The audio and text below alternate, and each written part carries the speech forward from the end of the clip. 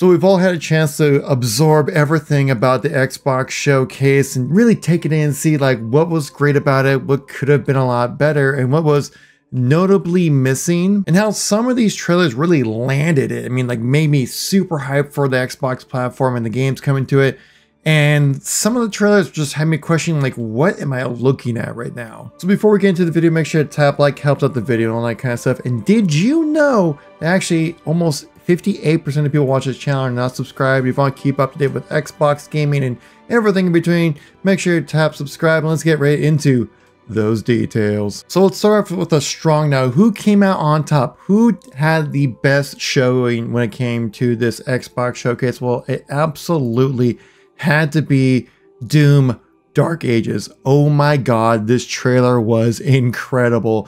I mean, something about Doom trailers just get me incredibly hyped. Funny thing is, when I first saw this, I thought this was going to be the reveal of Elder Scrolls 6, but once I saw a little more demonic tones in there, I'm like, wait a minute, is this Doom? And then it absolutely was. And dude, this looks absolutely incredible. Like the emphasis like more on melee type of combat as well, right? With like that mace you can hit people with, the Captain America shield you could throw with blades on it, like, and you can chew up skulls and shoot people with a gun that shoots just skull pieces at people. Like that's absolutely metal AF, and what would make Doom just even more Doom-like, which I didn't even think was possible. But this trailer was absolutely incredible. This is what trailers need to be. Show some cinematics, kind of set the vibe, and then just show gameplay. This is what a lot of trailers I think were actually kind of missing with this showcase. It's just like, just show me some awesome parts about the gameplay. Show me some highlights, well edited, just like this.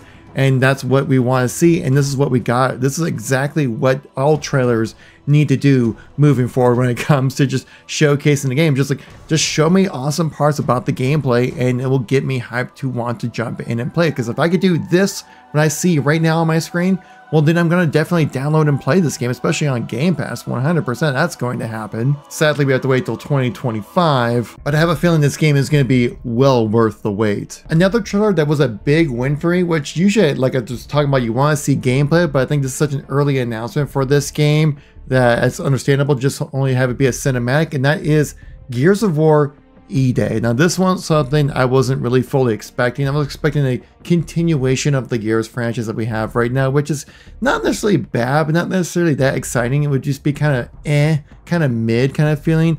But what they're doing with this is Gears of War E-Day, a prequel to the original trilogy, bringing back the boys of Marcus and Dom, which I think is absolutely the direction they need to go with this franchise. One, play off of nostalgia, but also give somewhat of a new experience within the Gears of War franchise. And I just cannot wait for what we're going to see from this game.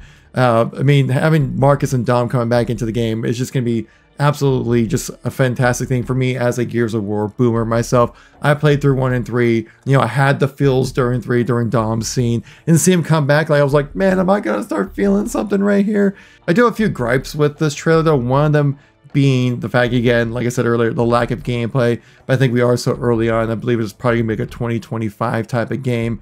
But also, is it just me, or did anyone else see like how different Marcus and Dom look in this game? Like, yeah, I understand they're younger within this game, but like not that much younger. You know, it just looks like their facial structures are completely different from what we remember of these characters, right? Like if you look at Dom right here, like that looks like Dom and it looks like Marcus, but it doesn't really like look like them in a way. Let me show you what I'm talking about. Like, you're gonna tell me that this guy right here is this guy? Like, his facial structure is just different from the Marcus Phoenix that we know. And this is Dom that we all know and love, right? Like, just keep an eye on like the facial structure of this character, the eyebrows especially, and the cheekbones. Compared to this, like, this doesn't even look like the same guy. Like, yeah, it has the same facial hair and haircut and stuff, but like, I mean, I get that they're younger, but it just doesn't really feel like that's like Marcus and Dom. I don't know, like they just look different. Does anybody else feel like that, or am I just crazy? And this next game on the list here is something that I want to kind of critique about the trailer and reveal that we had, right? Because it has a significant part of the Xbox showcase as a whole, but we didn't really see much of what the game is about, and that is Indiana Jones and the Great Circle, where they spent a lot of time on this trailer showcasing this cinematic cutscene right here, which is just like a like a 3 to 4 minute like segment of the game where it's just, you're just sitting here watching a movie basically, which I feel like this was kind of like the long lasting segment that really kind of stuck with people. Like, yeah, you saw flashes of gameplay moments here and there, like punches and gunshots and things like that, but this is the meat and potatoes of the trailer. And it makes me wonder like what the priorities are, right, when it comes to this game. Is this game supposed to be like pushing some kind of gameplay mechanics forward, like trying to give you something really fun to play? Or is it something more of just like trying to be more of a cinematic movie to you to play through? And I feel like that's the emphasis that they're putting on with Indiana Jones and the Great Circle. It's more like these are the vibes of the movies that you know and love about Indiana Jones. And you can now experience that first person in a game rather than like really showcasing the gameplay, like these really cool levels and these new mechanics and stuff like that. It seems like they're really just trying to push it like, hey, this is like the movies, and if that's what you want, you'll like this game. And it's one of the things I think they're kind of maybe trying to hide a little bit from. Like, these scenes are great. Like, these scenes are absolutely what you'd see in an Indiana Jones movie, but this is a video game, right? And I understand like some games can kind of get by with being a little more cinematic than focus on gameplay. I think of games like Hellblade, right? But it's something like this, like I think they just try to mask the gameplay a little bit too much, because I still don't know like how this game is going to play. I get the vibes, like, yeah, this is strictly Indiana Jones and they absolutely nailed it, right? But like, what's the game like? I don't really know. Another trailer I felt like had very odd choices when it comes to their presentation is Dragon Age Veilguard. Now, I do know that the title recently changed from Dreadful to Veilguard. The vision change of this game went from like a live service type of thing to a typical RPG. But after watching this trailer, I don't really know what kind of game it is. I haven't really played a Dragon Age game. I've played Mass Effect games, and I've really enjoyed those. But we saw zero gameplay, and we saw all the types of characters, but from someone who hasn't played Dragon Age, I was like, is this like an action hero type of game that you play as these type of hero characters? And it's not an RPG game? I don't know. They said they had a sneak peek of the gameplay of Veilguard, and they said, don't worry, it's going to be a good game. You know, if you like Dragon Age, if you liked Mass Effect, you're going to like this game. Now, I've never played a Dragon Age game before, but I've played all the Mass Effect games, and I've been told repeatedly that if I liked Mass Effect, you'll love Dragon Age, and I just haven't really had a chance to get into them. But after watching the trailer, from what I saw, I wasn't even quite sure what kind of game it was supposed to be, right? Like, is this like, I was expecting like an RPG type of game, but then all the classes that you would play as in a game like this were showcased as like hero characters, basically. And I was like, wait, is this like a hero action game and not really an RPG or something? We saw zero gameplay. We saw zero elements of what you as the playable character can do in this game, especially since I do know that this recently had a title change from Dreadwolf to Veilguard, because a couple years ago this game was originally supposed to be like a live service type of game mimicking Anthem in some kind of way, to then pivot to just being a typical RPG type of game. But then we didn't see anything involving RPGs or gameplay or anything really besides just this list of characters that are going to be in the game that are supposedly supposed to be your companions, but like in how, what kind of capacity, how many can I have with me? I don't know. Like I said, that's the problem with some of these really cinematic focused trailers, that like, I don't know what this game is supposed to be. And it's releasing this year. That's what the most concerning part about this, but the change in vision and also the lack of gameplay being showcased makes me really worried about what we're going to see with Dragon Age. And my same feeling apparently resonates with the community as well, because on the Dragon Age YouTube channel, the like to dislike ratio not doing so great. Again, yeah, this isn't 100% accurate, but you can understand the overall ratio that, yeah, people are not happy about what they saw with Dragon Age. And also people in the comments saying like, is this what Duncan died for? The music choices were just not on par with it needed to be. The only thing missing is a pre-order bonus with 1,200 premium Dragon credits and an exclusive hat for your character, which is like, oh my god, that's so true. And then, oh yes, Baldur's Gate 3 looks more like Dragon Age than Dragon Age itself. What is this, Dragon Age Suicide Squad? Like, ooh, that's gonna hurt quite a bit right there for sure. And the trailer definitely didn't do it justice. Hopefully the gameplay can recover it, because I want this game to do well. I want all games to be great, but you know, not all of them are gonna be, you know, home runs. Now for me, there were two extremely notable missing in action franchises within this entire Xbox showcase, and that is one, Halo. There was zero Halo to be showcased in this Xbox showcase, right? One of the flagship titles of Xbox, the title that made Xbox the platform that it is, like that carried it into the next few generations. And it was just nowhere to be seen at all. Now, personally, I had no expectations of Halo to be showcased, but seeing that we saw games that were going to be released this year in 24, and even some games that are going to be released in 25, and even some games had zero release dates announced with this. So it makes me wonder like how far along in the process 343 and apparently supporting studios are in the works when it comes to creating the next Halo experience. We have heard a lot of leaks, rumors about Xbox making a CE remake in the Unreal Engine to be able to potentially be put onto PlayStation as well, which would be a fantastic addition, but it seems like nothing is really ready to be showcased when it comes to Halo related content. Now, some people kind of extrapolated on this, saying like, well, if we didn't see any Halo content and they were talking about 24 and 25 years of release dates, that means we're not getting Halo to 2026? Maybe, maybe not. We do know that there have been Halo projects in the works since 2022. So 343 and associated cooks have been cooking right now. It just kind of depends. Maybe just at this time there isn't anything to showcase, but maybe they can save it for 2025, right? For like a CE remaster, right? To come in, be the 24-year anniversary, kind of an odd number to do it on. But it would be in like an Unreal Engine. It would look pretty sweet. It would be something that one plays on nostalgia, which is really the only way to grab an easy W for the Halo franchise, even though personally I would like something brand new to do within the Halo games. Like, it's still my favorite franchise. I'm still a Halo fanboy from, you know, the down depths of my soul, but I just wish that there was something that we could see when it comes to anything Halo. I mean, like, just something a little more reassuring for us, right? Rather than just being so concerned about like what's happening next. That's the biggest issue right now we have with as Halo players. Like, we don't know if it's going to be 1 year, 2 years, 3 years, 5 years until the next Halo experience. We have no clue. I just hope we get to find out what the heck's happening with Halo right now, right? Because we do know that 343 are shifting away from Halo Infinite. The 10-year plan for Halo Infinite is just not happening, guys. It's just not going to happen. There is an end date for Halo Infinite. We don't know exactly when that's going to be. My expectation is going to be this year for the end of the live service, but we kind of have to wait and see what happens.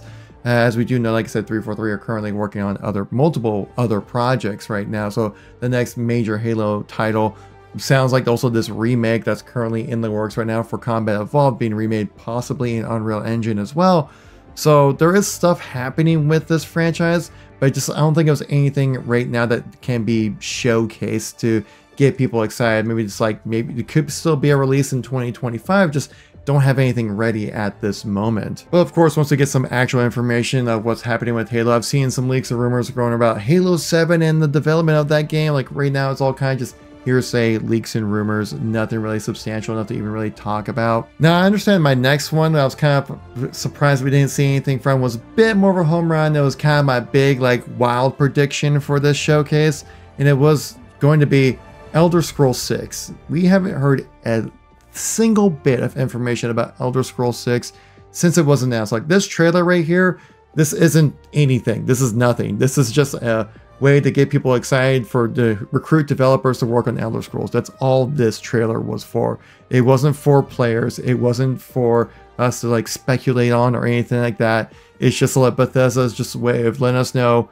It's like, hey, it's coming eventually, but when that's going to happen, we don't really know. So like, if we know that's not going to happen in 2024, likely not in 25, so maybe 2026 is when we could get Elder Scrolls 6 released for us, which would be kind of insane, because you guys probably don't remember that this trailer was announced way back, way back. I'm talking June 10th of 2018, way back. And I thought with Starfield's release already past us, guys, that they can probably start looking towards the future, right? I know we had Shattered Space, which Shattered Space was probably the best visuals I've ever seen from a Bethesda game. But what's the next big thing coming from Bethesda, right? It's either going to be a Fallout game or Elder Scrolls 6, right? But if this trailer was released back in 2018 and they're still cooking, like it's going to be maybe like 10 years after the announcement of this game, we might actually see Elder Scrolls 6 available for us to play, which would be kind of insane.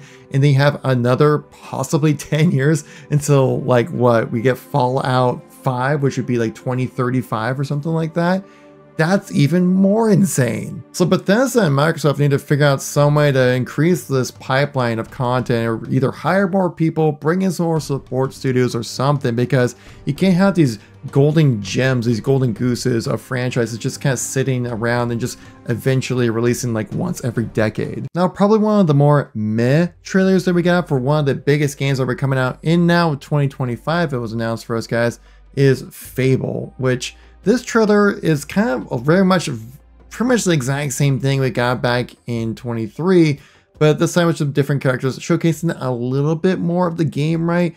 We saw at least some segments of gameplay compared to previously. We had like quick time events that were flashed in front of the screen and considered gameplay, which to me doesn't really count that same kind of experience.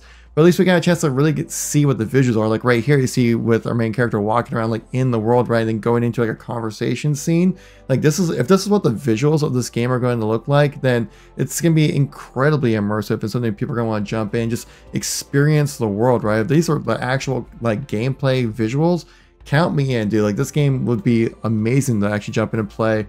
I mean, so far, like the tone of the game feels pretty good. The graphics are amazing. Again, we still haven't really seen any form of gameplay. At least the storytelling seems pretty good, which seems to be, again, the biggest emphasis about Fable is the kind of pseudo humor with the game and the storytelling and the environments. They don't really put a whole lot of emphasis on the gameplay. We saw some little bits of it here and there, so it was like enough to go, okay, that's what we can expect for this kind of game when it comes to what you can do in it. But again, the major emphasis is the storytelling of the environment, the characters, and the graphical fidelity of this. Some of the abilities in this do look pretty freaking awesome. Like that was pretty brutal right there. I'm glad to see that Playground Games are cooking. They're taking their time, making sure when they do release this game, hopefully it's fully cooked. Again, we just kind of have to wait and see a little bit. Now, one of my most anticipated games, which I haven't been hearing the best news about, but after seeing this trailer, it's been a little bit more reassuring, but has made me provide a lot of questions, which was the Perfect Dark game, which again, me as a gaming boomer, I am super excited about this. I have very fond memories of playing Perfect Dark on the Nintendo 64 back in the day and loving that game so much. And this definitely seems like kind of somewhat captured that vibe a little bit, but it's also very different. Very different as in it seems to put a lot of emphasis on the espionage side of things, right? Like being stealthy, sneaking around. I've seen a lot of people make a lot of comparisons to Deus Ex Human Revolution, which kind of gives me the same vibes after watching this as well. And like it seemed to like to not really put a whole lot of emphasis on the shooter aspect of it, which is what I loved Perfect Dark on Nintendo 64 was amazing for. It was basically GoldenEye 64, but like with sci-fi elements, which is exactly fits my vibe totally as a Halo fan, right? But one thing I thought was really interesting were like these parkour scenes, right? Like I don't really see why there was a need for these to be in the game, because all the environments that we saw for this Perfect Dark game were very much like tailored experience, right? Like you're supposed to go here, you're supposed to go to this point, you're supposed to jump on this, walk along that, and then climb this, right? Why have the parkour elements thrown in there when you could just gone that same type of route, but just like with a catwalk or something? Is it just to make the traversal maybe a little more entertaining rather than just kind of just walking around from place to place? I can only really see like traversal like that being very useful or fun is when like it's used in the same kind of style as like Mirror's Edge or something like that. If there's some kind of freedom to the movement to kind of choose how you want to go throughout the world. But it seems like from what we saw when it comes to this trailer that it's a very crafted experience, right? It doesn't really seem to be like an open world type of game. Maybe it is. I don't know. I didn't get that from the trailer. From what I saw from this trailer, it's like you go from one scripted location to the next, right? These are all very crafted experiences to have, which is nothing wrong about that as well. As long as these experiences, the gameplay mechanics that you set up within this game are fun to play, I'm going to enjoy it. But the one thing I also thought was really odd was the lack of gun variety. We saw like a stun mechanic and like a ballistic mechanic when it comes to this pistol. I'm assuming there will be other guns, but we don't really know. That was one of the cool things about Perfect Dark was like the wide, insane variety of guns, right? That really kind of pushed the limitations of what like a weapon can be within a shooter, which it was so cool back then. Like think of like the laptop gun or like the Farsight back in the Nintendo 64 days. Like those guns were wild. And the fact that we only saw like a pistol that can kind of change its ammos from like stun or to kill makes me kind of hope that there is something a little bit more when it comes to the weaponry within Perfect Dark. I would like to see a little bit more. I don't think we saw a release date for this game, so it's going to be quite some time.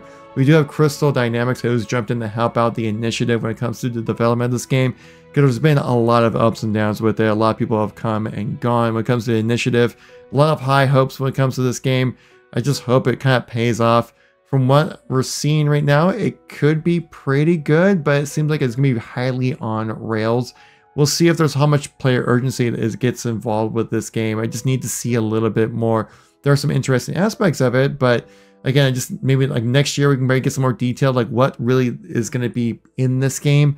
I don't really know, but I just hope we get to see a little bit more. And you know we had to talk about Call of Duty Black Ops, and there really isn't much to talk about, right? It's Call of Duty. Call of Duty is basically the same every year, but it seems like this time around, it actually is a little bit more. It actually has me a little bit excited about playing Call of Duty this year.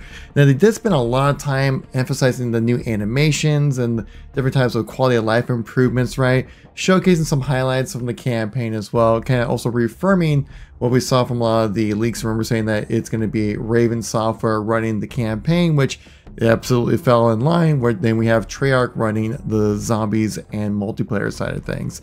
And it also sounds like, again, they confirmed a lot of the leaks of some open world missions, but it also mixing in some more crafted missions as well. Hopefully that plays out a little better. They weren't really that great within Modern Warfare 3 for the open world stuff. It's kind of like more crafted narrative, Michael Bay shoot 'em up kind of movie experiences. But from what I've seen, this actually got me excited. Like, I'm actually looking forward to playing Black Ops 6 this year. It's going to be on Game Pass, so I'm absolutely going to play.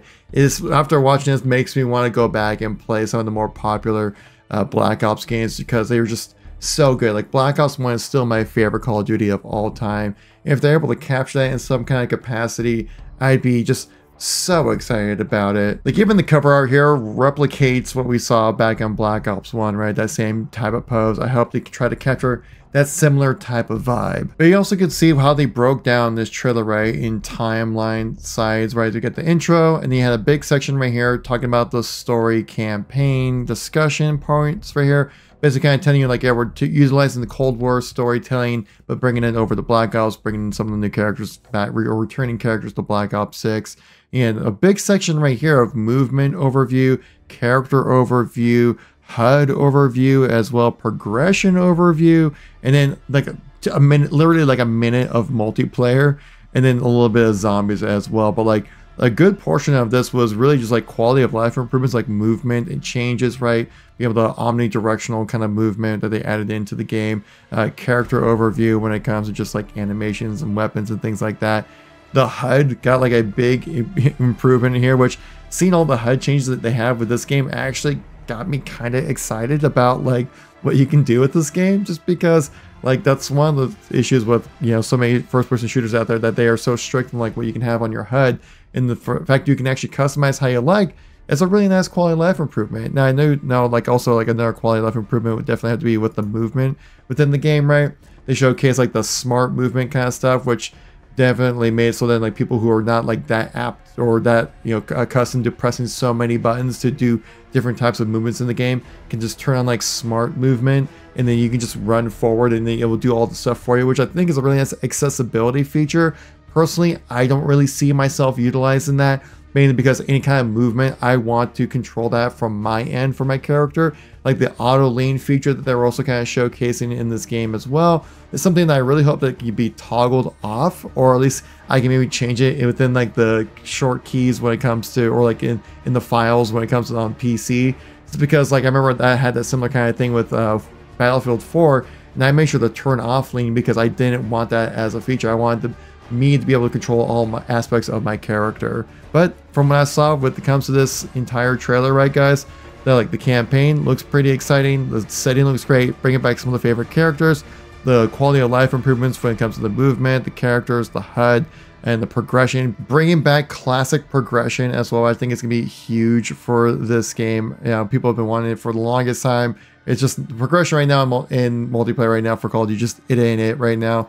In Zombies, yeah, they kind of hinted at it a little bit, like they had a good section talking about it, but they didn't really dive too much into it. I think we're gonna see a lot more when it comes to COD next.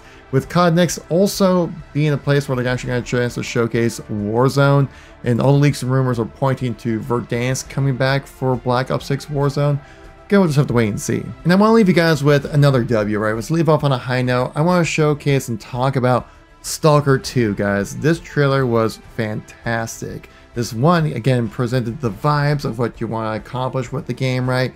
Showcasing the graphics, the vibes of the game, and also the gameplay of it as well. You can see just like right straight up, like that's what it would look like jumping into the game. This is what it looked like you playing the game, which is exactly what I think most trailers need to really focus on more of. And this is a fantastic job. Again, it gets me really hyped. I have actually never played a Stalker game, but after watching this trailer, makes me want to go on Game Pass and go play Stalker 1, because this looks visually amazing. It looks like an absolute like cool like survival kind of vibe right there, and I think it just totally checks out. You get to walk around these environments, see the gameplay, see the enemies you play against, leave a little bit of mystery as well, which is exactly what you need to do when it comes to these trailers.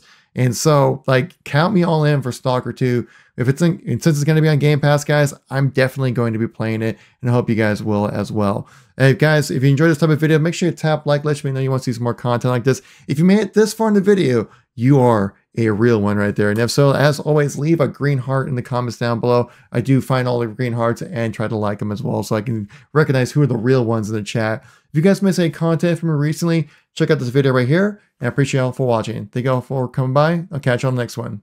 Peace out.